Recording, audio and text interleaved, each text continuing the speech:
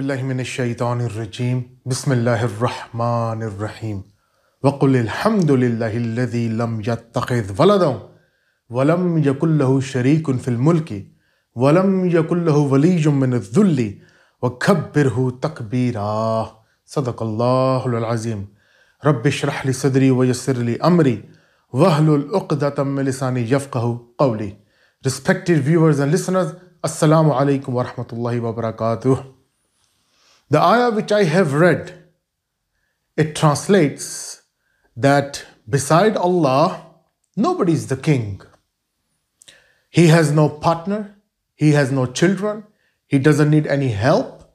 So ultimately, we all have to glorify him alone.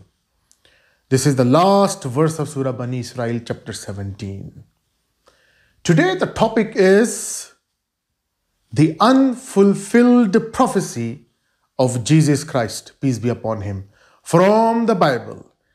Luke chapter 1 verse number 30 onwards. We can start from the context from verse number 20 and we can reach to verse number 30 onwards till 35. You see, the annunciation of Jesus Christ has been mentioned in the Quran as well. But the Qur'anic prophecy was fulfilled. And I am not going to discuss right now the Islamic prophecy, the annunciation, the good news, but I'm going to go into the biblical one.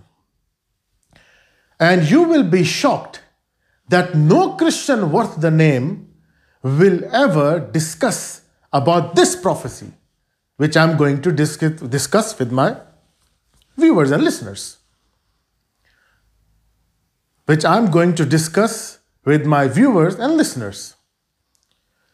You see, according to the Bible, Holy Spirit is the entity which inspires the writers to write about the prophecies.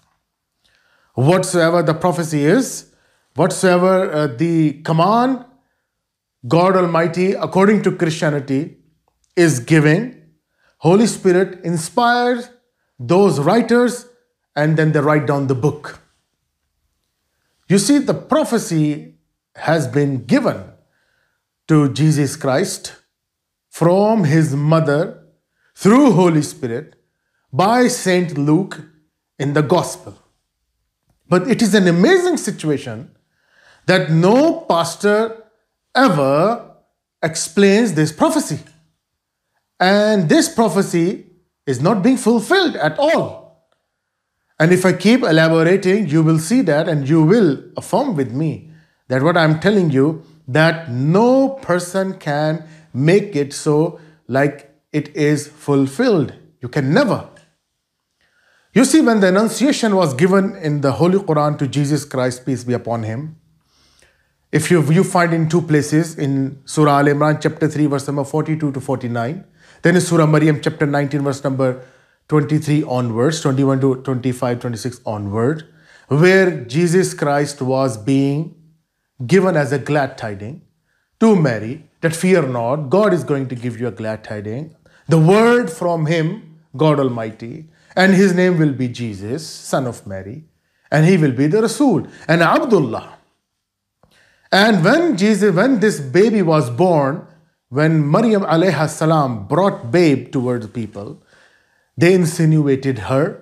And then Jesus Christ from the mother's arm, he rebuked them, he refuted them, and he said that indeed, Abdullah, Allah has given me the book and things that made me a prophet and messenger. So whatever the prophecy and the glad tidings was given in Al-Imran was fulfilled in Surah Al-Maryam. Now, if we apply the same test into the Bible, you will see that there is a big problem. According to Christians' eschatology, not our dogma and tenet, we do not believe what they believe, but it is their job to explain now, how would you fulfill all these prophecies given by angel Jibreel, Archangel Gabriel, to Mary, the mother of Christ. And I would like to see that which pastor or a born again, dares come and explain me this prophecy. Without wasting time, let me jump directly into the subject. I gave you in the beginning about the Holy Quran's perspective of the Annunciation. Now let me jump to the Christian's Annunciation, the glad tidings, the news about Jesus Christ. Mary would be the luckiest woman, alayha salam, when she heard this prophecy. But irony of fate, all was a damn squib. When you see the incident happen, it was all found to be a lie. And please, I'm not here to make a mockery of Bible. This is what you are giving us. It's your testament. It's your bona fide. It's your exhibits which you are giving to us. And when we start analyzing it, you have problems. You have grave problems. But, somehow you are worrying about Qur'anic text, Qur'anic translation. Yes, it is an amazing situation. Nowadays, Christians who do not know their own originals, they are picking the things from Quran. That it should be Allahu Akbar, not Allahu Akbar. It is an amazing situation. What an irony of fate. You see, drowning man clutches at straws. The wearer knows where the shoe pinches. These all things are happening in the Christendom. The hammer has been given to them. And now they are, like a, punch bag. When you hit a guy or guy is just knocked out, he's just drunk. He doesn't know what's happening, or a drunk guy.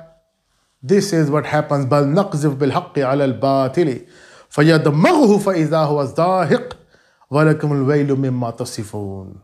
Surah Al-Anbiya, chapter 21, verse 18. Allah says, whenever the truth heard against the falsehood, it knocks out its brain.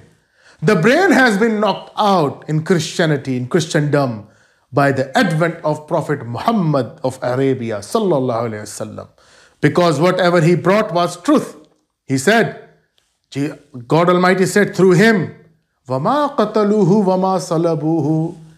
Neither they killed him, nor they crucified him. So what happened? And no one can make this so much succinct statement other than God Almighty. This is the reality which no Christian can escape.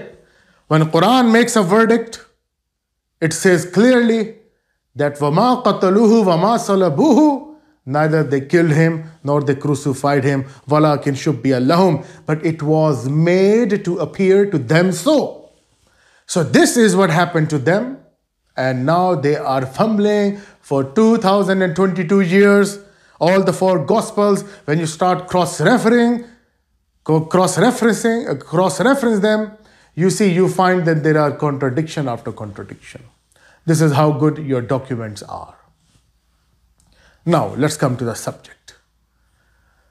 You see, there was a glad tidings given to Mary about Jesus Christ, and it was not fulfilled at all.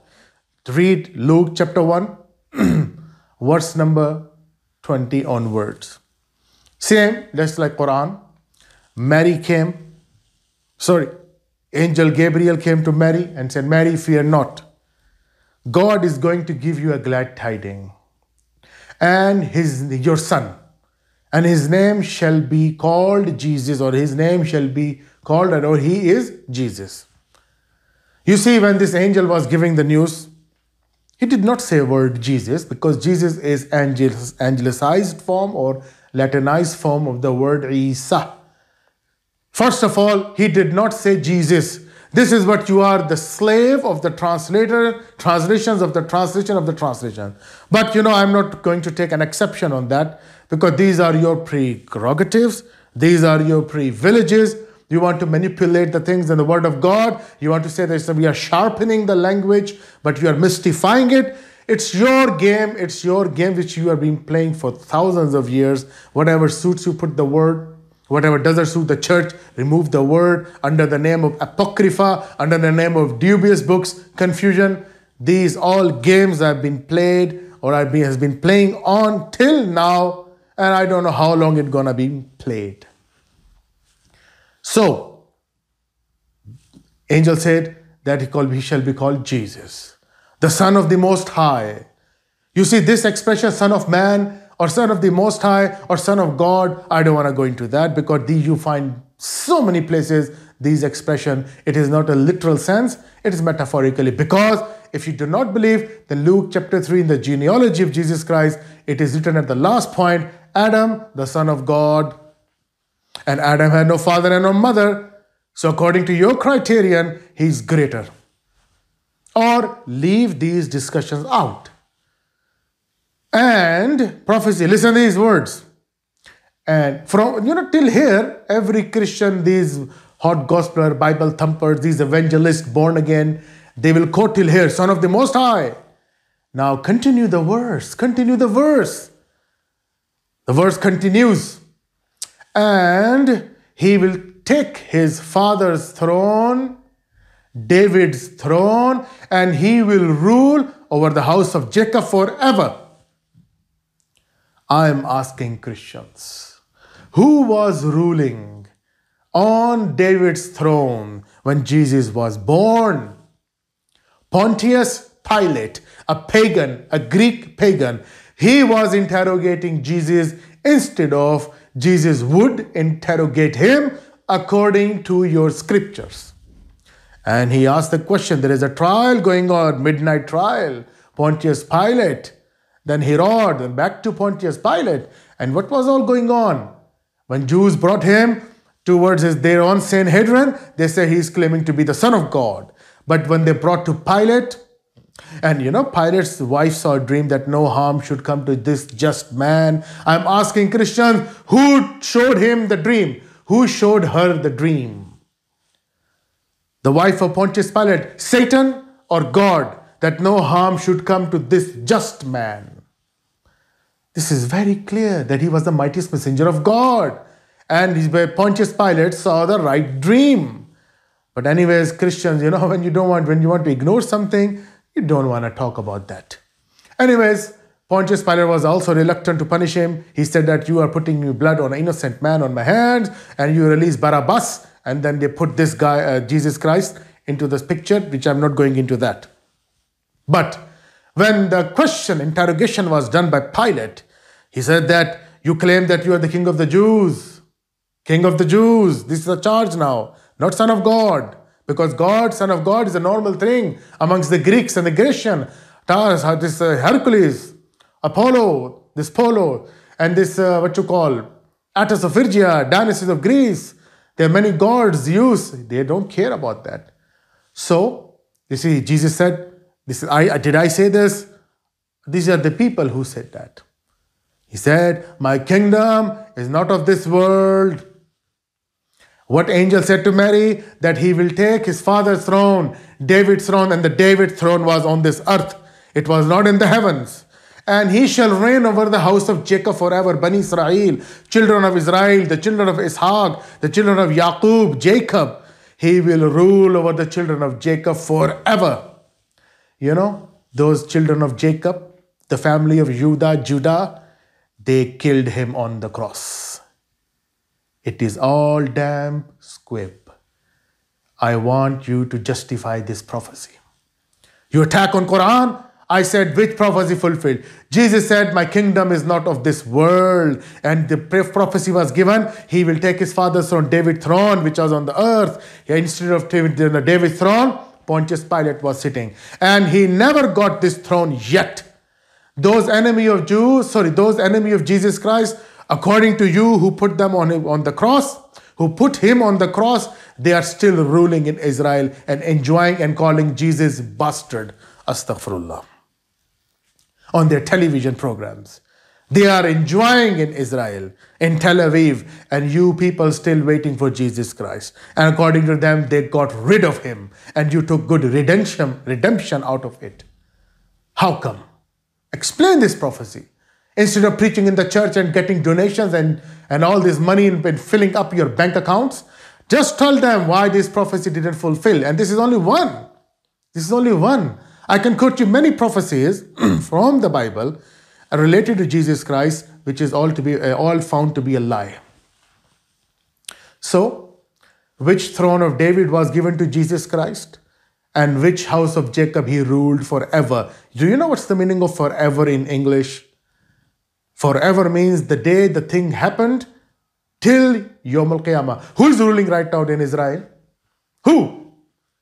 The one who said that we got rid of that man of Nazareth. And they call him Bin Pandera. They call him the Pandera Roman soldier. He raped Maryam alayhi salam, astaghfirullah, Mary. He raped Mary and produced the bastard children, inverted commas. Naql kufar kufar na bashad. This is what you have, your exhibits and documents. And you attack on us, you call us Antichrist. We Muslims, you can never repay us what we did to you.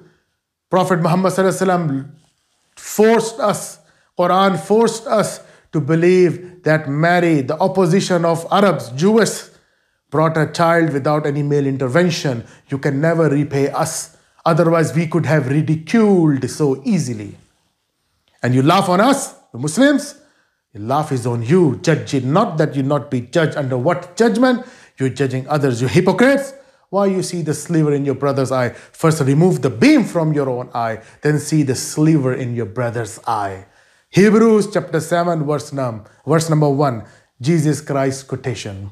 You hypocrites, you need to worry about your own scriptures. Then you talk about Islam.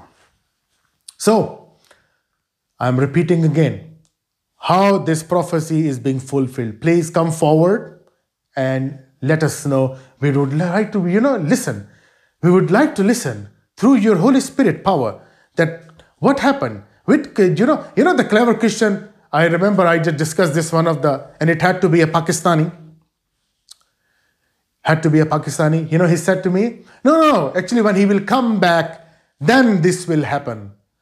Does the Bible say that? Read what is written, don't interpret, because if you want to interpret your Bible, then you need to provide the authentic source. Did the disciple of Jesus, made this explanation, interpretation? Did Jesus interpret like we have the Hadith, the book of Hadith, interpreted by Prophet Muhammad? Allah says in Surah Nahl chapter 60 verse 44, O Muhammad, peace be upon you, we have revealed this book unto thee. And it is your job to explain to the rest of the world. So Quran is there, which is the word of God, and Hadith, the explanation of the Quran. Does this case apply to you? No. So why would I believe your interpretation? Every Christian has his Holy Spirit and all interpretations are varied. So who will give me the authenticity of your interpretation? Sir, you cannot make like this. You need the rock interpretation or concrete evidence to prove your case. So no throne was given to Jesus. Pontius Pilate, the pagan, was there and he was attacking and punishing Jesus. And the second thing, no ruling of house of Jacob. That house of Jacob, according to Christian, they crucified him on the cross. They got rid of him. Later on, Christianity got redemption out of it. And the last point, this throne of David, where it is now? In Westminster Abbey, the Royal Parliament Church of England. And how it came about, 70 AD. Titus, the Roman emperor, destroyed the second temple. And he took this throne of David, brought to Scotland, then to Ireland, then to Scotland, then to England. And it is there under the coronation, this Queen Elizabeth or whoever, this coronation happened in Royal Parliament. It's under the throne of the Queen or the King. This is how good it is. Then this throne of David is still there. Jews are looking some right opportunity to bring that and bring to Jerusalem back. And the covenant, the Ark of the Covenant, the belongings and the remnants of Moses and Aaron, alayhi salam, alayhi salatu salam, peace be upon them all. This is how good your documents and your history are. That's all for today. I hope these Christians, you see my main purpose to educate and let you know that, see, these are the things written by hands. It's a lie. You know that. Now you cannot prove it. You see, when God Almighty said throne of David was given, who's speaking the truth? Holy Ghost, Jesus Christ, or God Almighty, or Luke? Who is speaking the truth? Let us know, inshaAllah. And we are happy to listen. Wa akhiru da'wana anil hamdulillahi rabbil alameen.